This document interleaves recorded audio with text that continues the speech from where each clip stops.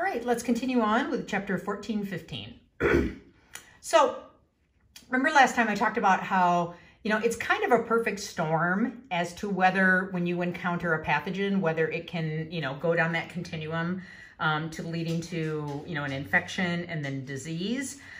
So it really depends on the health of the host and then also, how much of that pathogen that they receive. So, we've heard a lot in the COVID-19 infection about protecting vulnerable populations, and that's basically what's listed on the slide here. So, being elderly and being a baby, okay? So baby, especially preemies, their immune system has not started to develop yet. So that's going to make them very susceptible. And our immune system it wears out as we age. And so you probably hit your peak immune system function in your 20s. And then after that, the efficiency is going to start going down. And so people who are elderly, they don't have a fully functional immune system just because of age. Obviously, a person can also have genetic defects or mutations in genes that code for proteins important in their immune system. A person can have an acquired defect like having HIV, which can produce AIDS. And remember, the cell specificity of that is it attacks cells of the immune system, and that's where your immunity comes from. People who are recovering from surgery, certainly who have had organ transplants because they're being given immunosuppressive drugs so that they don't reject the organs that have just been transplanted in them. And then, pre-existing conditions. As we get older, we have different, health conditions that we encounter, whether maybe our liver doesn't function 100%. We have type 2 diabetes, we're a cancer survivor, we have hypertension, those types of things. As I mentioned, immunosuppressive drugs, being on chemotherapy, which kills fast-growing cells, which include your immune cells. And then really, any of us, we're all immunocompromised to some point all the time. And for you guys, it's really due to physical and mental stress. Stress can have a very debilitating effect on your immune system. And Lord knows, pretty much everyone in the world is going through incredible mental stress, whether it's, economic or, having to quarantine with people who are driving you crazy. So yeah, absolutely. That is having an effect on all of our immune systems. And then also other infections. So, if you've been fighting a sinus infection for a while, well, that takes a toll on your immune system. And then maybe it opens the door for you getting some type of secondary infection, like a viral infection, simply because your immune system is worn out from, trying to get rid of the other infection. So these are some different things that can affect your immune response. So in the last video, I talked about virulence, okay? So virulence and pathogenicity mean the same thing. And it's virulence is basically what is the degree of pathogenicity. So for example, Ebola had a very high virulence. Once it was established in someone, it was, usually fatal within about 10 days. Some people did survive it, but there could be other reasons for that. So yeah, the really scary pathogens, and certainly COVID-19 is included in that, are very virulent. And what these organisms tend to have in common is they have physical characteristics called virulence factors. So if you can remember way back to, I believe it was in either chapter 3 or chapter 4, where I talked about capsules and envelopes, and I showed you a couple of photographs of organisms that had really thick capsules. Capsules, remember, make it hard to get medications into the cell to potentially kill the cell, antibiotics. They can also allow it to evade the immune system because capsules and envelopes tend to look like our own lipid bilayers. Those would be examples of virulence factors. if the organism is producing enzymes that break down cell membranes. Some organisms secrete collagenases, which allow them to burrow into connective tissue and to get in between cells. Those are all examples of virulence factors, and organisms that are scarier and more virulent tend to produce these kinds of things. But remember, healthy individuals share widely varying responses to the same microorganism. So you could get the exact same amount of virus coughed onto you, and maybe you won't get sick, but the person standing next to you, that maybe they were having some type of other infection or maybe undergoing even a higher amount of stress, they could be susceptible. So a lot of it has to do with the host as well. So step one of this process, and remember we talked about this being a continuum. First of all, the microorganism has to gain entry into the host, okay? And we're gonna assume for this discussion, we're gonna talk about human portals of entry. So normally the way that an organism gets in is the place that usually has lots of normal flora in the first place. So whether it is, a mucous membrane such as your nose, the respiratory route, any type of mucous membrane, or if there's, a cut in your skin, it has to first find a way to get in. And remember, these definitions are important. So the infectious agent that's coming from the outside is called an exogenous microorganism.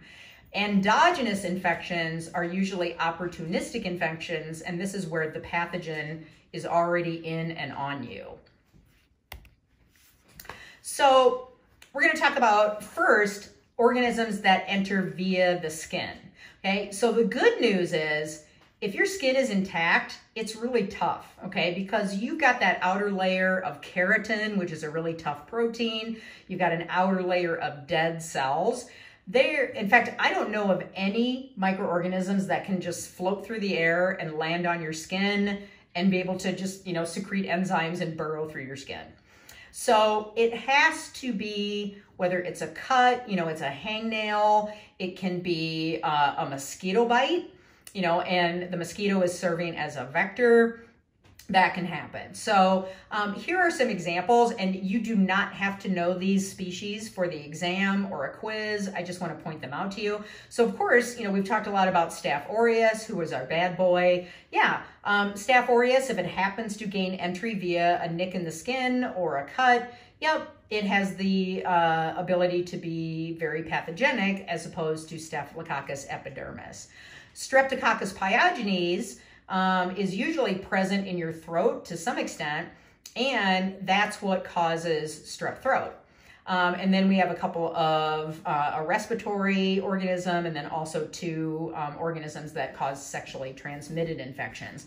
So the good news is really hard to get through intact skin.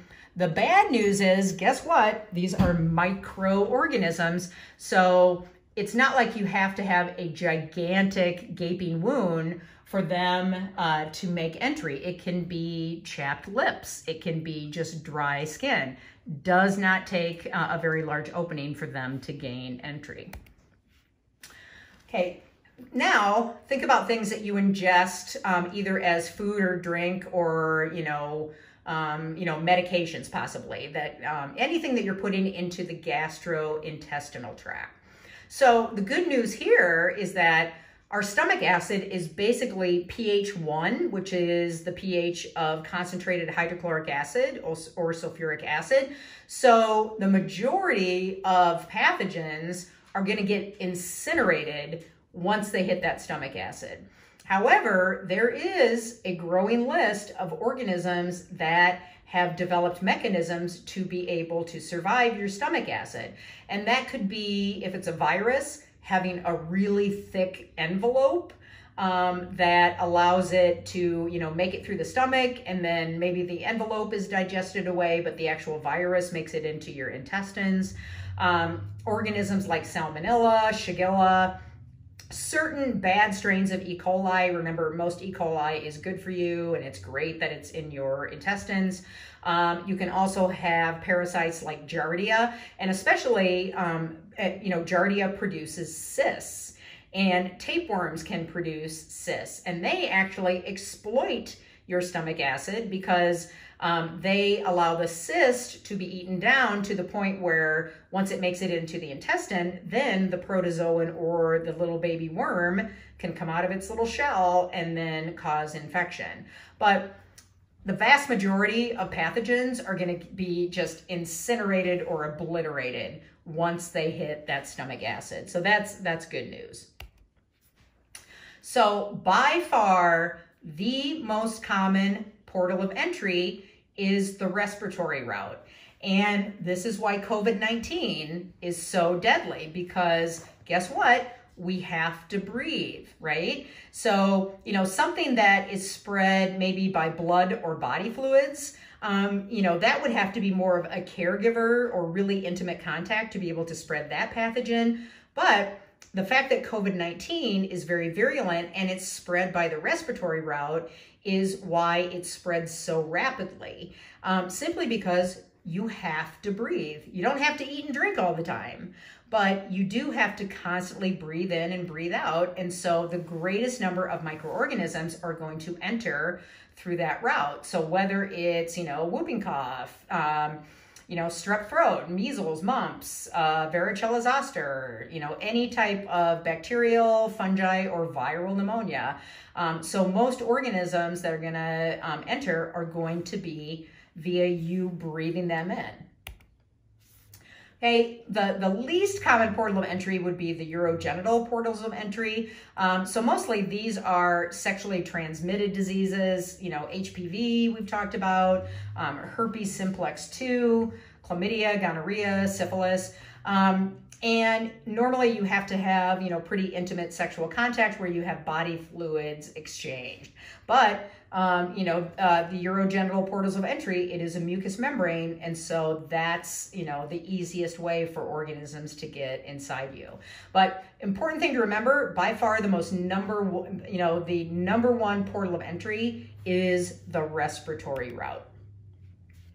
I just want to point this up, just to kind of give you an example of how many sexually transmitted disease infections there are. Absolutely do not memorize numbers or don't memorize these in order. Just want to show you that HPV, yep, that's still the most prevalent, even though we have a vaccine for it. Some people choose not to get vaccinated. And also, there are many, many strains of HPV. And so each time the vaccine improves, it's effective against more types, but it still occurs, as do well these other infections. All right, let me stop there. I'm at 13 minutes. I'm going to get this uploaded and we'll continue on here. Thank you.